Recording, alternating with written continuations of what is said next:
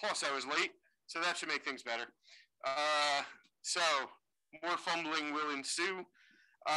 Announcements, checkpoint due is due today, so don't forget about it. Next Friday was when the actual project is due. If you're interested in the course assistant stuff, that's the sign up QR code. You can also, I think I was supposed to post it to Piazza and I think I forgot, but I'll try to remember to post it to Piazza as well. The other thing I wanted to point out was there's an event called Demo Day, which is basically all of the Spark classes. So the Spark series of classes are all about doing actual projects in the actual real world.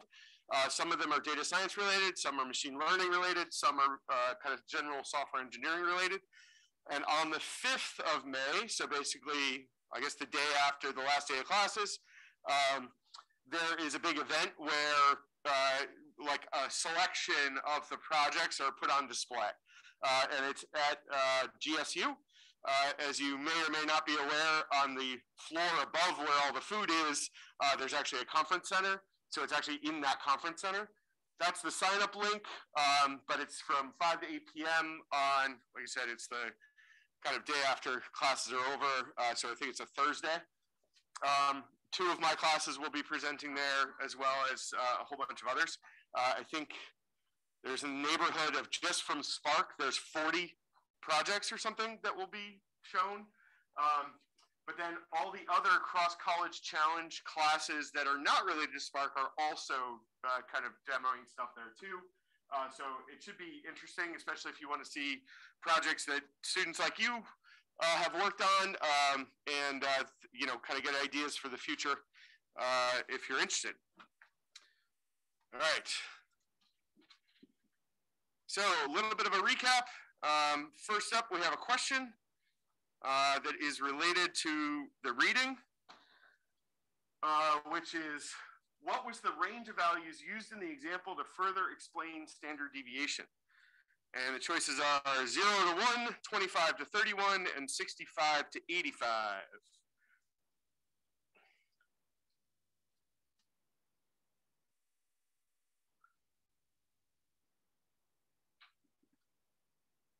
Oops.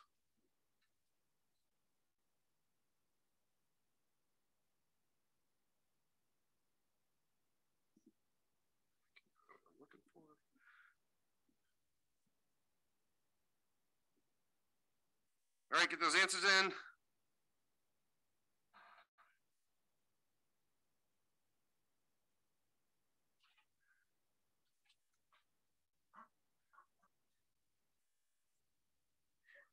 And I'm going to close the answers down.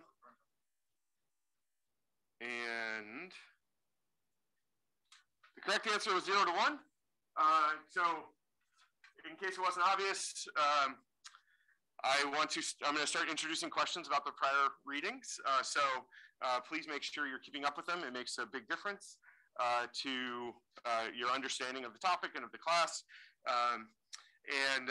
You know, hopefully there'll be more useful questions going forward, but that was the best one I could come up with.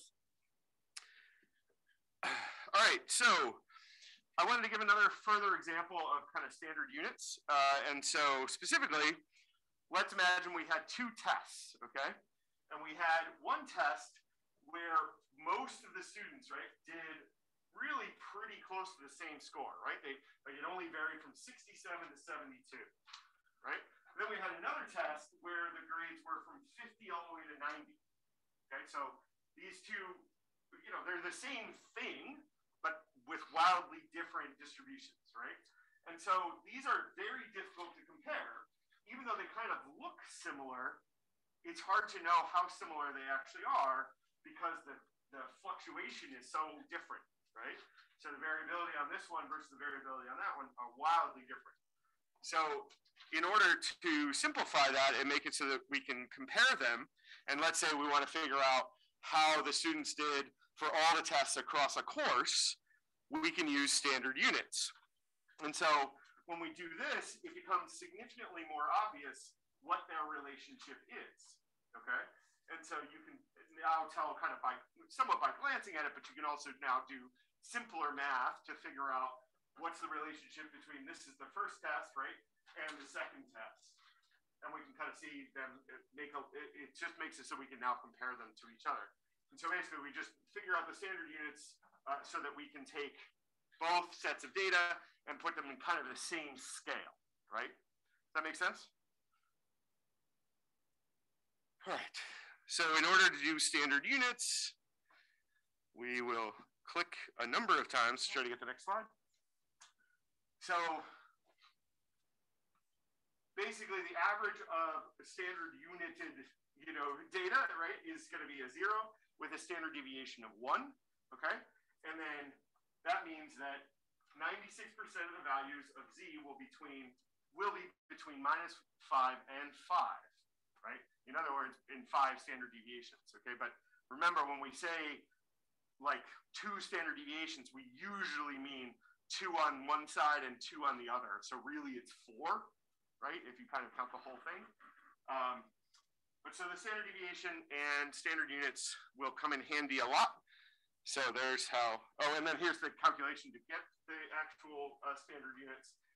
You take the value, any given value, right, subtract the average, and then we divide it by the standard deviation of the original data set. All right. So how do you calculate the standard unit?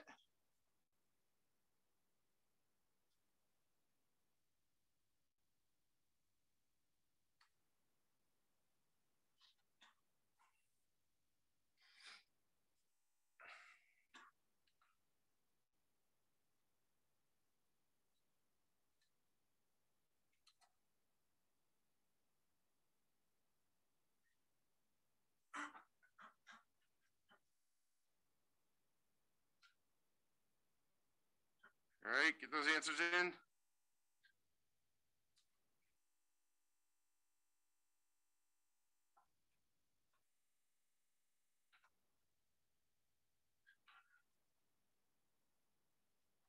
All right, closing it there. And the correct answer is the value minus the average divided by the standard deviation. All right. Another question, when z is negative, where is it in relation to the average? So this was on the slide, but I don't think I said it out loud. It's just if z is negative, is it above the average, below the average, or exactly the average?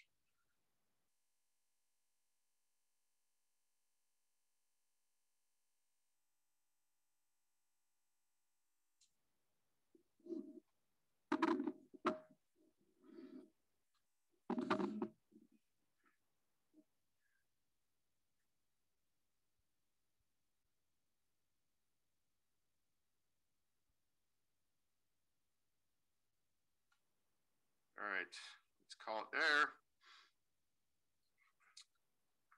And correct. The below the average is the correct answer.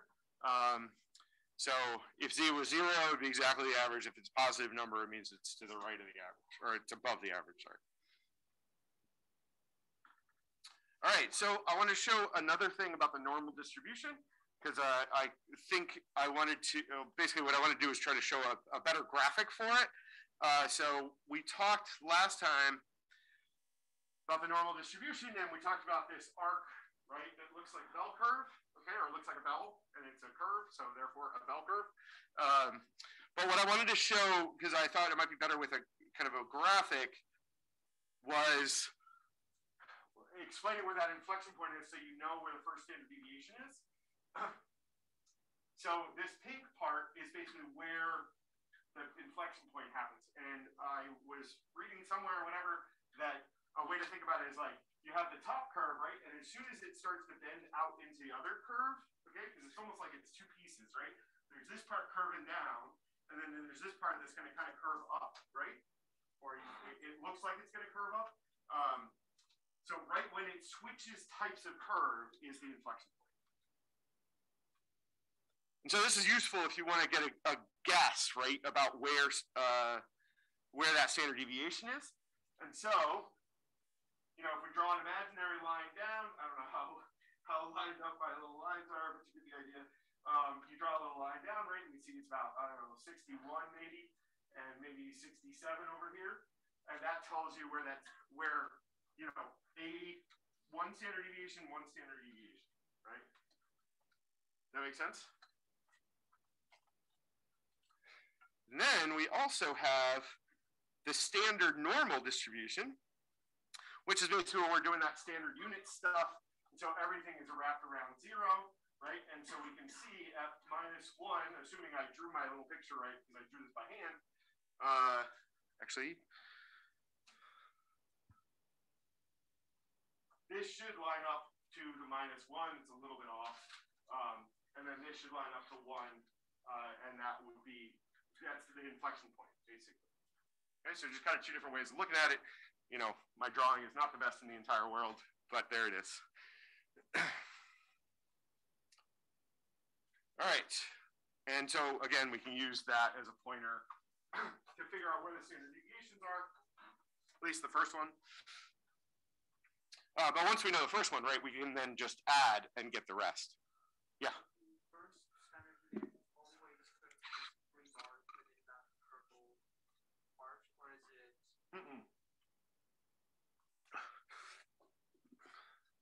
Let me go back.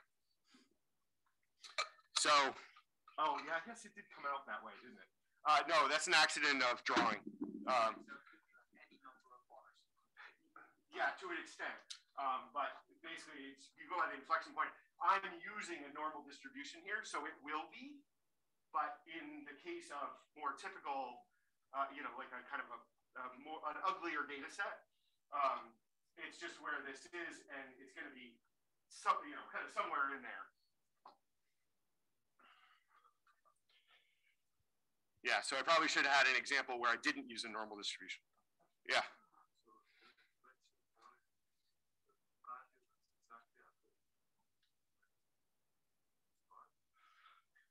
Well, so the X value, yes.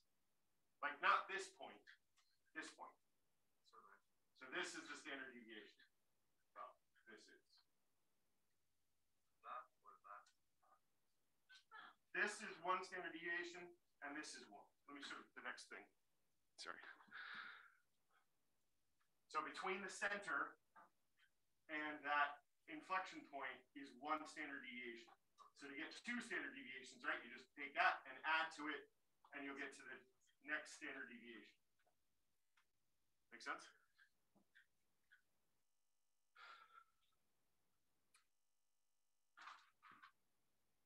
All right, and then this is the Chebyshev's bounds. And so basically, this gives you an idea of how much of your data will fall how many standard deviations away. And remember, it's an at least, right? So in 2 standard deviations, I could have all the data, theoretically, but I will have at least 75%.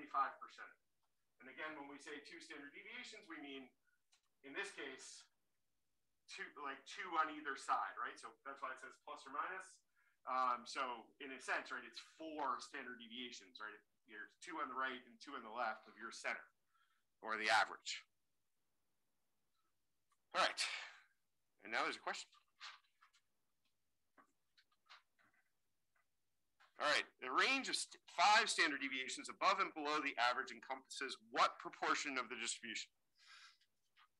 Or at least, technically.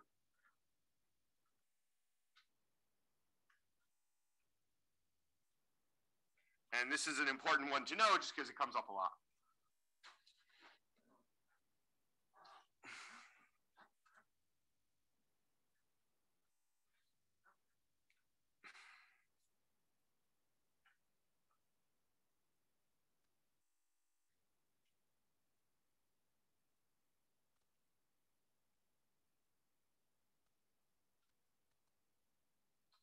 All right, get those answers in.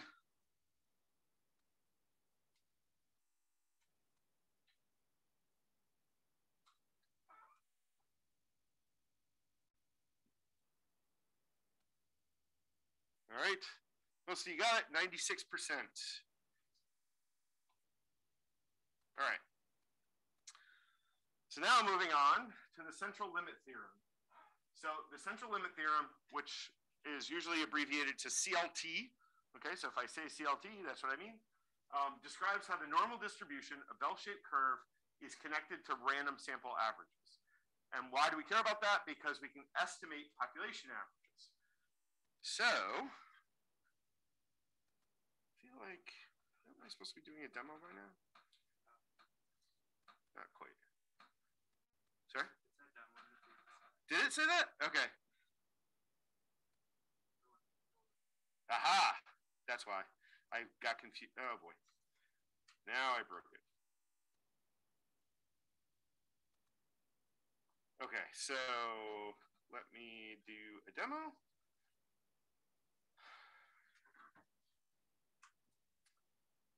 Why is this not going away?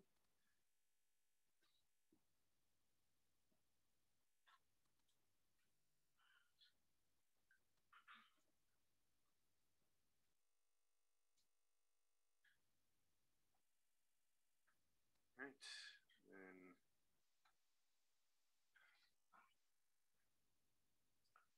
All right, so, oh, actually, let me make sure I run this.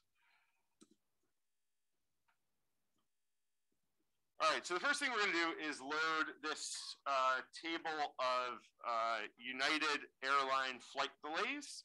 Okay, so it's the number of minutes after they were scheduled to leave and when they actually left.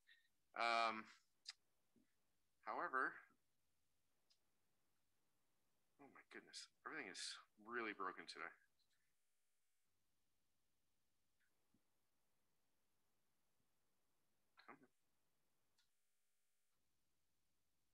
All right, so the first thing we want to look at, mostly for the sake of this exercise, is how big a table is that. So we can say united.num rows, right? And we get 13,825 rows. So what we then wonder is, okay, if we had a population, so if we had a number of rows of only 7, how many possible samples are there if the sample was 2? Okay, if we're doing with replacement. So anybody know how I might do the math to figure out how many different options I would get? Not quite. So it's a sample size of 2. Yeah, so it's the number of combinations.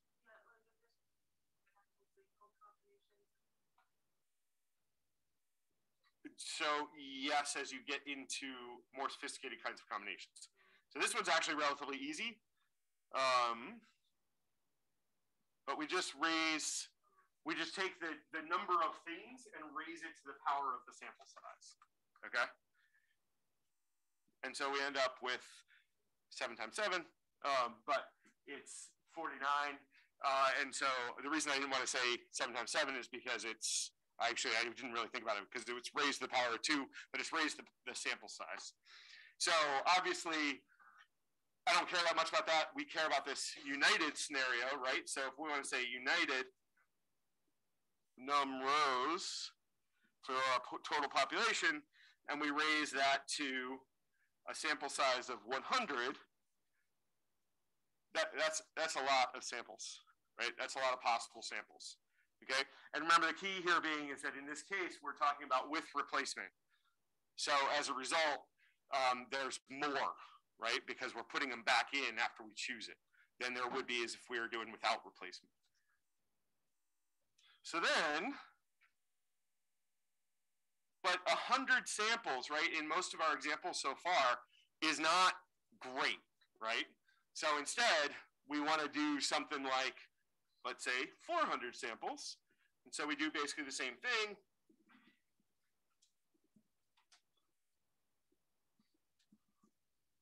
But this time we raise it to 400, and that's a really, really big number. All right, anybody know why it doesn't give a scientific notation for this? Guesses? Basically because they're all important numbers. So there's not a lot you can collapse in there without actually wanting to collapse it. Okay, so that was a big number. So, but we want to understand this data set. So, did I set United Bins? Yeah. So, as you can see, while there are delays, we can see that there's delays that probably go out like somewhere in the 250 to 300 range of minutes. Okay, but there's so few of them, we can't even see the stack, right? That's kind of what happens starting about 150. There's so few compared to the rest of the scale that we can't even see them. But as you can see, the vast majority of the delays are actually right up here in the front, right? So, you know, 1 to 3 minutes, or 0 to 3 minutes, basically. But we can do that a little bit more, with a little bit more sophistication by actually looking at the values. So we can look at the average of the delays, right? And we get about 16.7, give or take, minutes. And then we get a standard deviation, right, of 39.4. Okay, so I just said, right, that most of them were actually kind of in the 0 to 3 range, right? So what's going on here? Why do we have an average that's so high?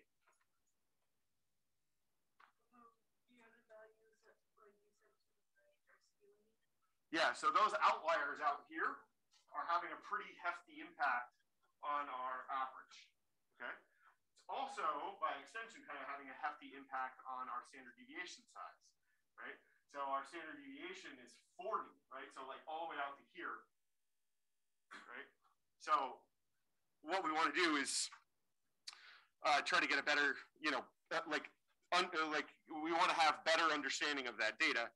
So we can use the percentile, right?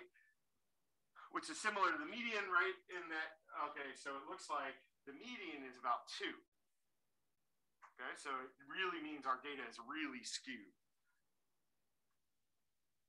Because if it's not skewed, right, these will be much closer together. All right, so then,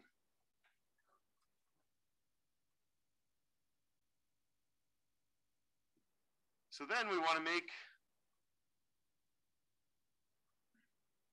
so we want to take some samples out of this data set to try to get a better understanding of what is the, almost like what's the average of the delays, or what can you expect from a prediction perspective. So what do?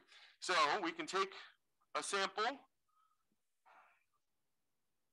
from the data set, and we'll call it the size of it, and put in the appropriate number of parentheses. And then over here, what do we use to get the average? I'm actually going to use mean, but yeah. All right. And then we can just do 1. Okay, and so when we do 100, we still kind of end up with a 15, right? So that's pretty close. That's kind of close to that average. What we want to do is we want to figure out, can we get closer so that we know what the data set looks like, so that we can sample it. So basically what we're trying to do is figure out, can we, sorry, I kind of said this badly before, but if we don't know the entire population and we wanted to start to do estimates about it, then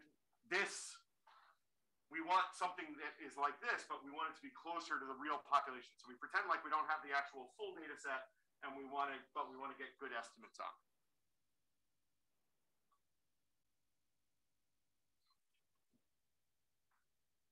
So I don't think this explains very well.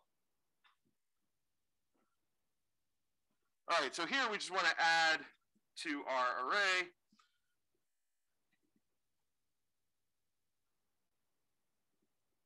but then we can now run this for 10,000 samples. That's going to take a second. Oh, that was pretty quick, actually. But we just kind of keep adding to our array of averages.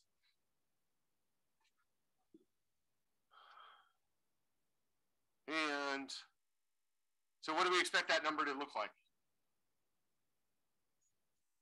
All right, sorry. What do we? So this is this is the actual array. So we end up with the array of different averages that we got, and then we have the total number of averages that we did, which we know is about 1,000.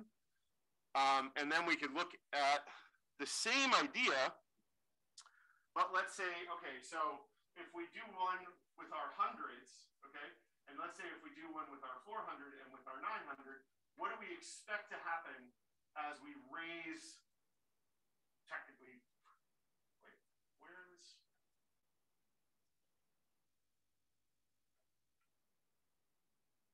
oh, I'm missing a piece of code.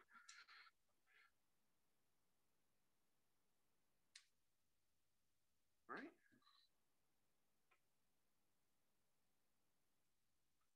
All right, let's just see if this errors. I don't think I have these, so.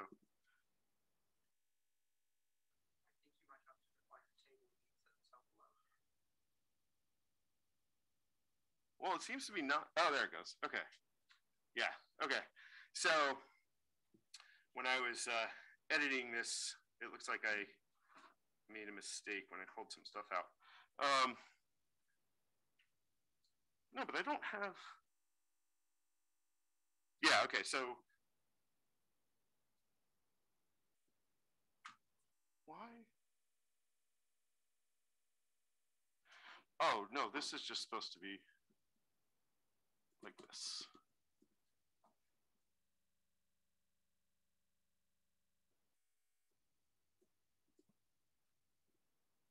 Come on.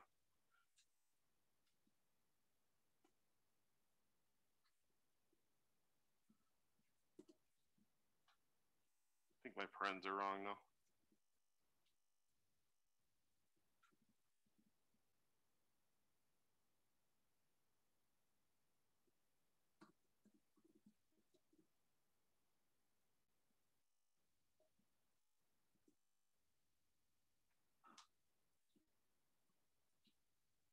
But I think this is still going to error, but let's see. Nope, not because of that. Oh, I didn't need, I added too many parens.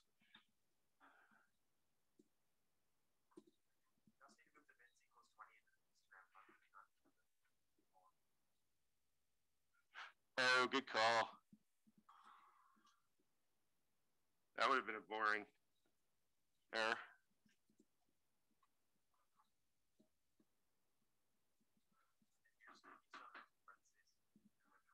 I like parentheses.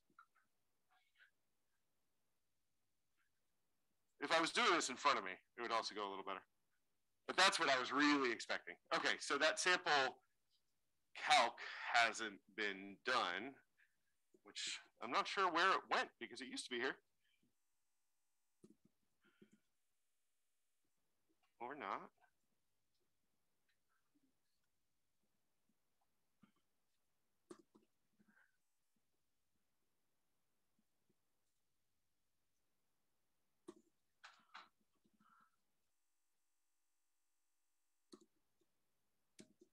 All right, so that's going to take a while. All right, so what I want to show you eventually is that we can do the same thing, and I thought this was, I was kind of have these up here, but basically, if we increase the number of samples we take, right, or sorry, we increase the size of the sample, but we still continue to do the same number of samples, we're going to get really big numbers, which it's not going to let me print, but as you imagine, right, it's going to be 10,000 raised to the 400. Right, so that's going to be a whole lot. But it did look like it finished, so that's good. And so we can see, what do we expect? Okay, so this is our 100. What do we expect the 400 to look like compared to this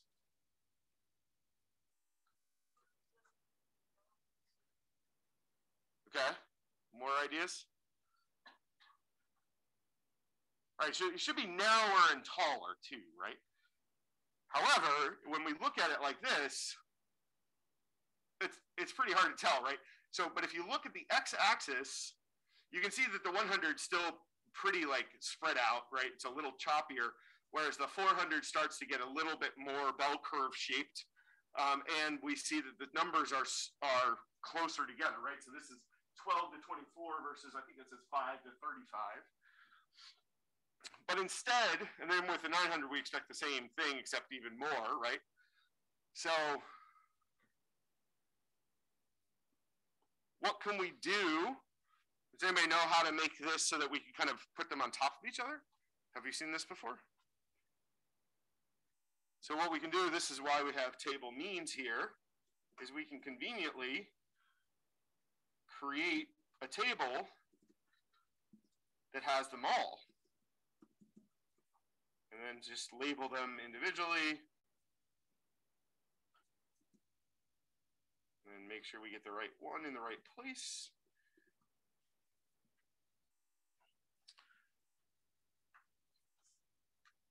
And then you could probably string this all together, but I generally don't because I think it's easier, especially when you can do something like this.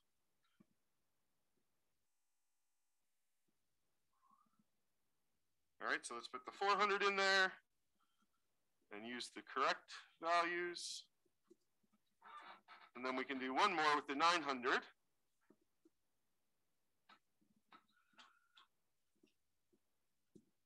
And now we can see them all together. And now it's really, really obvious, right?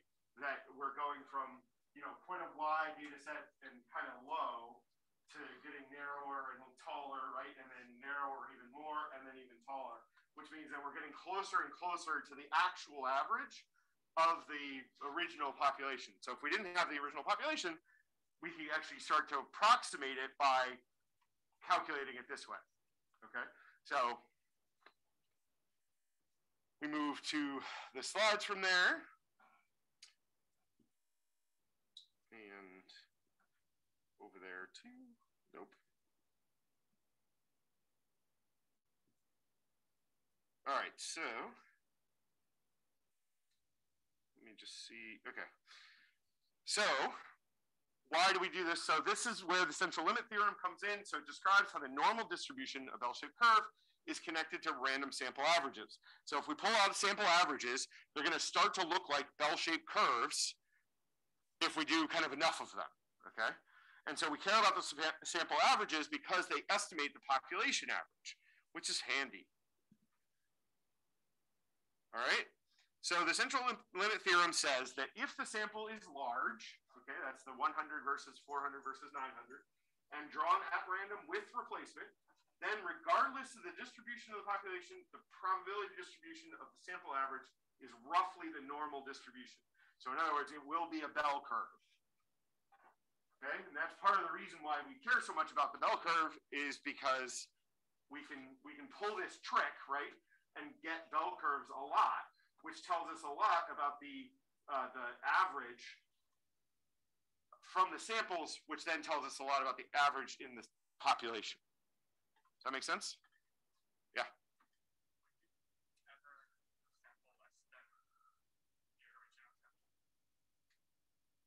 They have to be equal in size.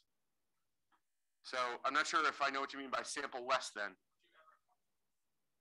Sorry, one more time.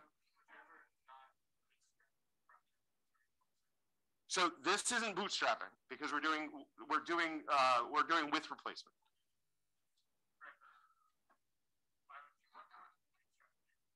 So this is kind of different orders of kind of scenarios. The bootstrapping we use when we have a very small observed sample, okay? This is more like we want to pull out some samples of a larger data set to approximate a much bigger data set. The reason we can't use bootstrapping on this is because we have 13,000 of them, right? So if we try to resample the 13,000s, that's how we end up with those really big numbers, right? So we can't use that technique. I mean, we could, but it would take a month. Right? So instead, we find another way to kind of get to the same goal, but using a different technique.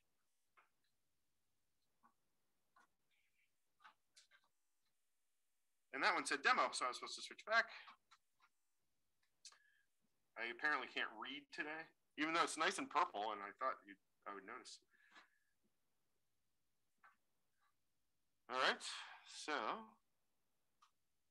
So just by way of displaying it,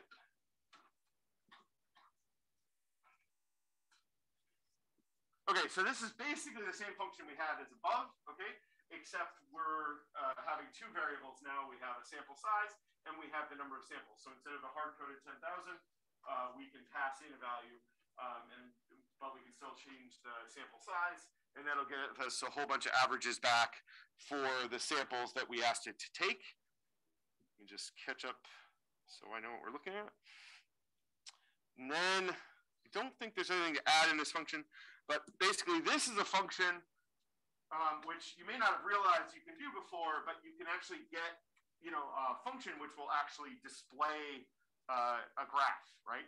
But so in this case, what it's going to do is actually print information about the distribution, as it says in the lovely comment, and then plot a histogram with the data so that we can kind of basically kind of see all at once, right? And so, assuming I ran that correctly, so this shouldn't take very long. So, it's too tall.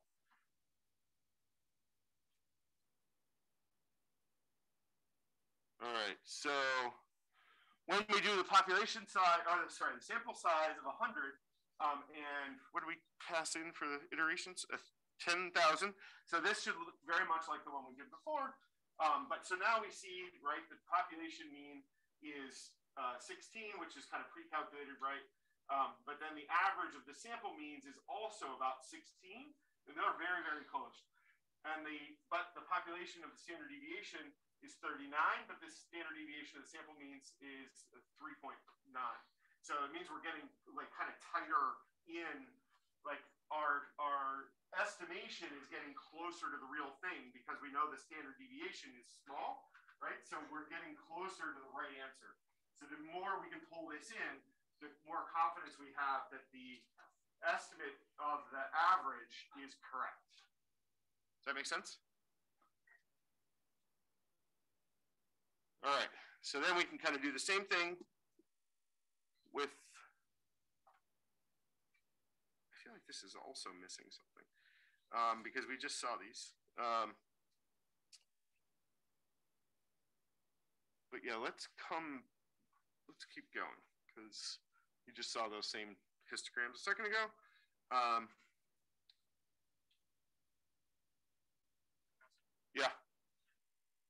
Yeah, sorry.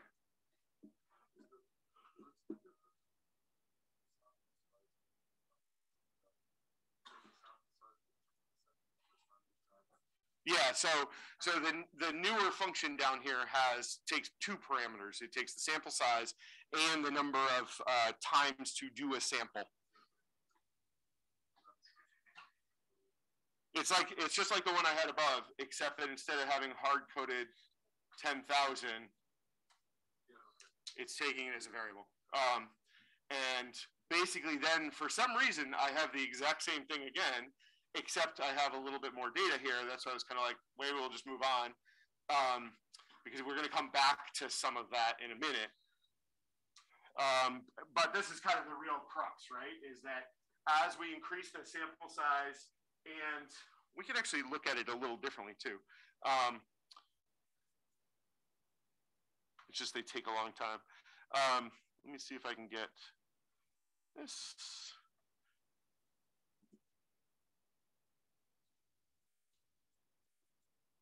Nope.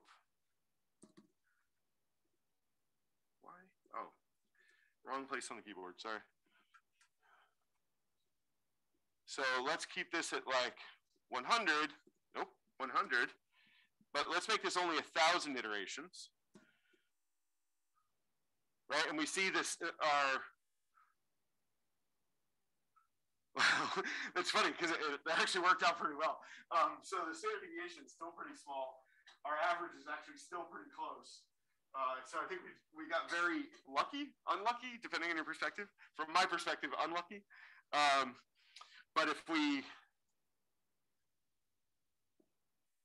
let's say if we do 400, but only 1,000 times.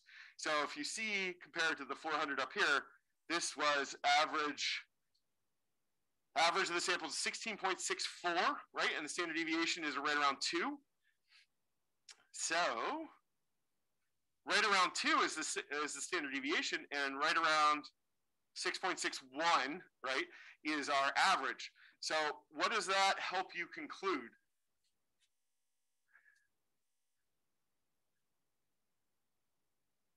That the sample size has more of an impact than the iterations, okay?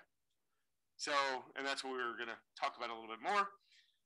So increasing the sample size improves right, the center, right? So like how much of this stuff is going, like how tall it is, right?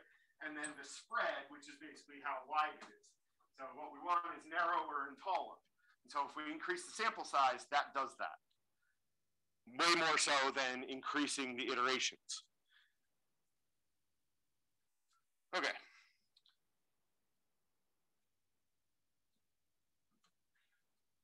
So, and then basically kind of, in other words, right, the probability distribution of the sample average is roughly the normal distribution when you have this, when you pull out those averages. So this looks a lot like that normal distribution graphic. It might even be the same one. And then as we increase the sample size, the narrower and taller it gets, okay? And so obviously this is going to help us start to figure out like when we're choosing correctly. All right, so the distribution of the sample average.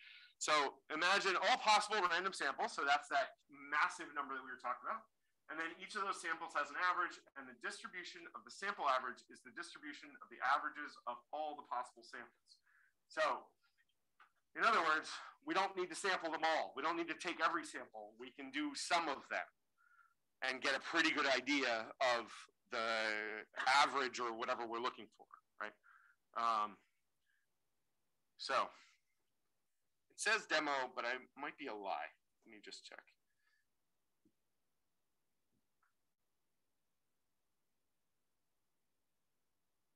Oops. Come on. Oh, no, it is. Okay. Hold on a second. All right. So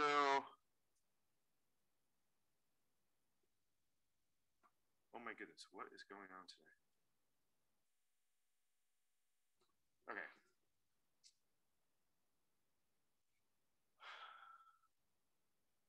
No, I think we're supposed to do the slide first. Okay. I don't know why I'm so off today, but I really am. Okay, so when we're specifying the distribution, so suppose the random sample is large. We've seen that the distribution of the sample average is roughly bell-shaped. But the important questions are, where's the center of that bell curve and how wide is that bell curve? And so then we can go to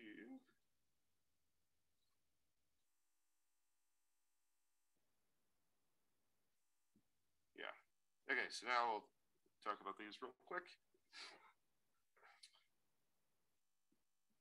And so this is where the standard deviation starts to help figure out this kind of the sizes of these things and what we're looking for. And so when we see the standard deviation with the 100 sample example, we see it's 3.8, right? And then, but with the 400, it's 1.9. So obviously, the smaller this number, the narrower our distribution has gotten, right? That makes sense? As long as it's roughly bell-shaped. But we know it's roughly bell-shaped because of the central limit theorem. So basically, we want to make them smaller so that it will be taller and narrower overall. Does that make sense? Okay. But then we can notice some kind of cool stuff, right? Is that we can also basically when we divide the two distributions from each other with the standard deviations, we get about a whatever that is, 2. Yeah, right around 2. But look at that. Okay, so what we're going to get to is like maybe there's a trick to not actually needing the standard distribution for a particular sample size. And specifically, if we take the two sample sizes, so the bigger one, and then divide it by the smaller one, and then we take the overall square root, it seems like we get a number that's really, really close to if we actually done the work. That make sense? Right? Because if at all possible, right, we don't want to do this work. We would rather use this trick to try to figure out, okay, if this was, I don't know, let's say it was 150 and 100, right? This number you imagine is going to be bigger. So therefore, that's not as narrow as a set of distribution as we want. So, and that's the kind of trick here. And then basically,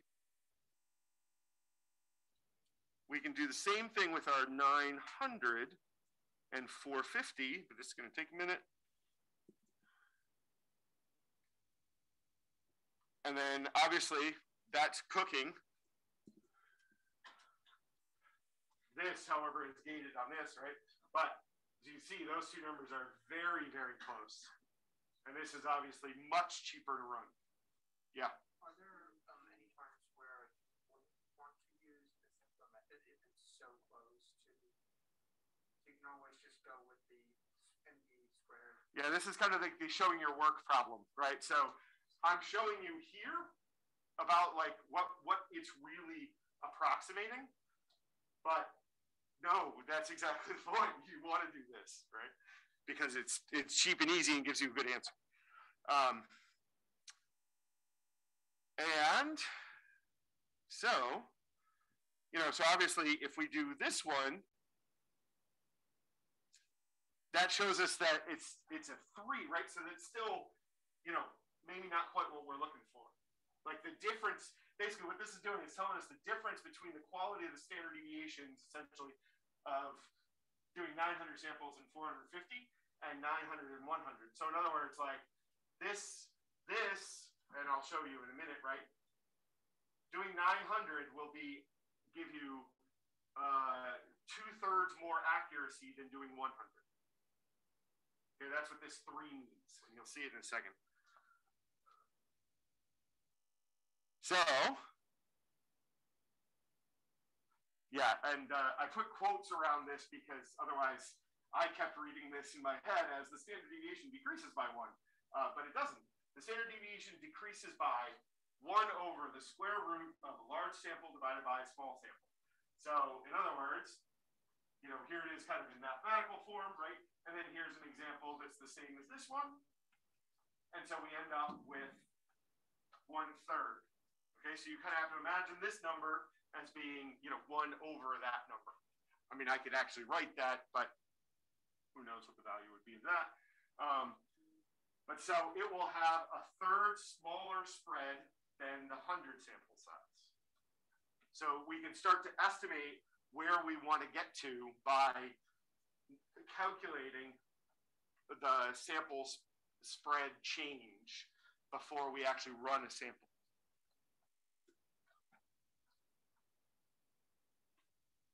So, all right, so what if the sample size is 1?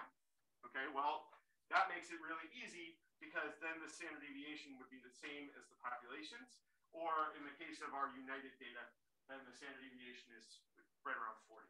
So just kind of imagine the sample size is 1, and so even with the 100 case, it's not actually answering that question yet, but I'll throw it in there anyway. Let me just catch up so I can cut and paste if need be.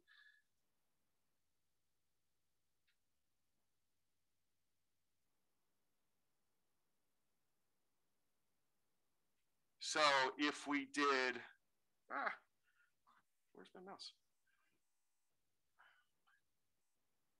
Oh my goodness. All right, so if we have a sample size of 1 and a sample size of 100, these are the 2 standard deviations, right? So we can divide that out. And we can see that's going to give us, it's the same, hell, let me do the square root, but it's the same idea as the other one. But so let me do, I think it's that, right?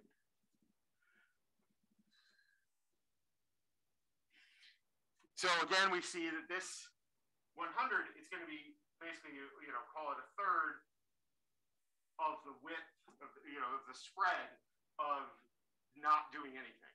Okay, so if you take a sample size of 1, okay, then which would be a standard deviation of 40, and we do the same over here, and we get the with the size 100. That's how much smaller that spread will be. So, but let me go back to the way it was before. All right. I'm like afraid to run some of these, they take so long. Okay, so assuming we were doing this 400 with 1,000, or does that say 1,000? No, 10,000.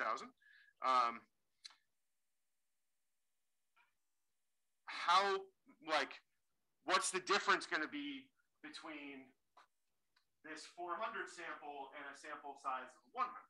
How do we figure that out? Yeah. We can do it simpler than that, though. We don't have to have the standard deviation. Because right now I don't, right? Because I haven't actually run it. Right. So we can get this easy mechanism to get to the same value without having to do the work. Right? Then we can say, if we do this, basically the, wait, sorry. Yeah, so now we know that this is going to be what, a half smaller than the 100. So we know it's going to be better. Then, yeah, and then we can kind of prove it, but I have to run the calc and all that jazz. So, oh boy, sorry, I just broke my screen. Everything is broken today.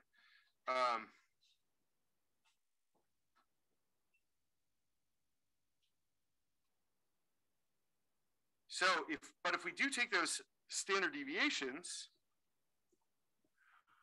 and do the division, we can see that, interestingly enough, if we do that calculation, we also can see that if we do the square root of the larger sample size, theoretically, that comes out to be pretty close to the same. So if this is our standard deviation size for the 400, and that's our population standard deviation, if we take the square root of 400, we can get the same, basically the same value as if we had compared the two standard deviations, okay? So this isn't necessarily saying what is the new standard deviation. All it's saying is that it's another way of kind of being able to say, oh, maybe we'll want a smaller number here, and it will get us closer to the truth. Does that make sense? It'll get us better standard deviations than our 40 that we had in our initial population.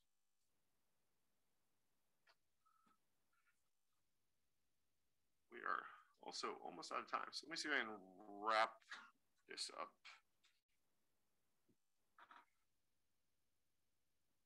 So I have a lot more examples that I'll drop in the thing.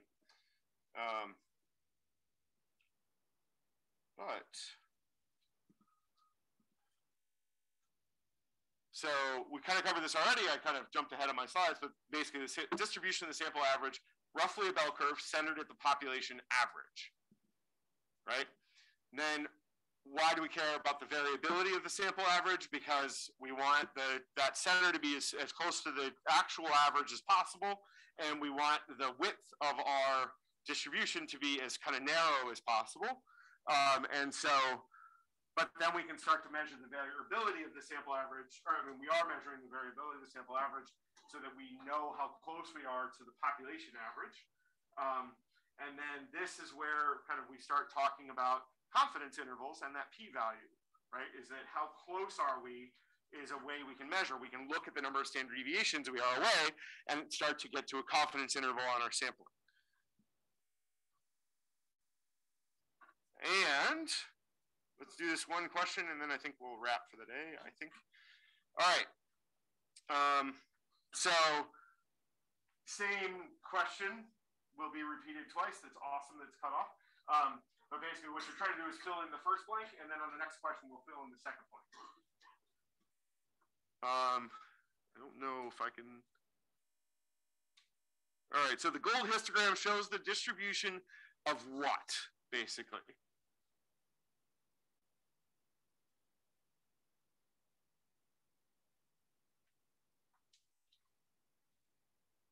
Oh, there are the answers.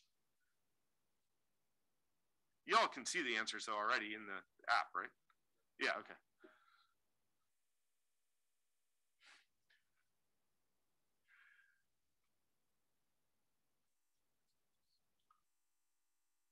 All right, get those answers in.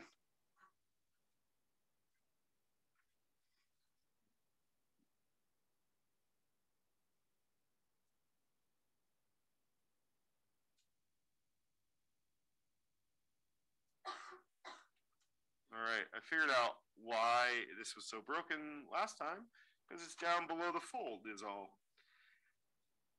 Okay, so let me try to get my sentence back. So the gold histogram shows the distribution of 900 values of, or each of which is, and we'll get to the next question in a second, but it's 900 values. And the question's open, right? Yeah, okay. Oh, sure. So basically you're trying to fill in, oh, I guess I could put the right answer there in the first one. The gold histogram shows the distribution of 900 values, each of which is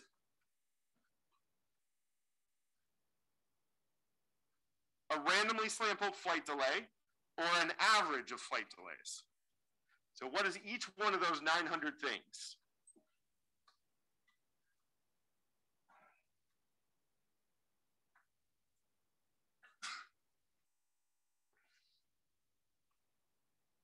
All right, get those answers in because I want to do one more slide before we call it.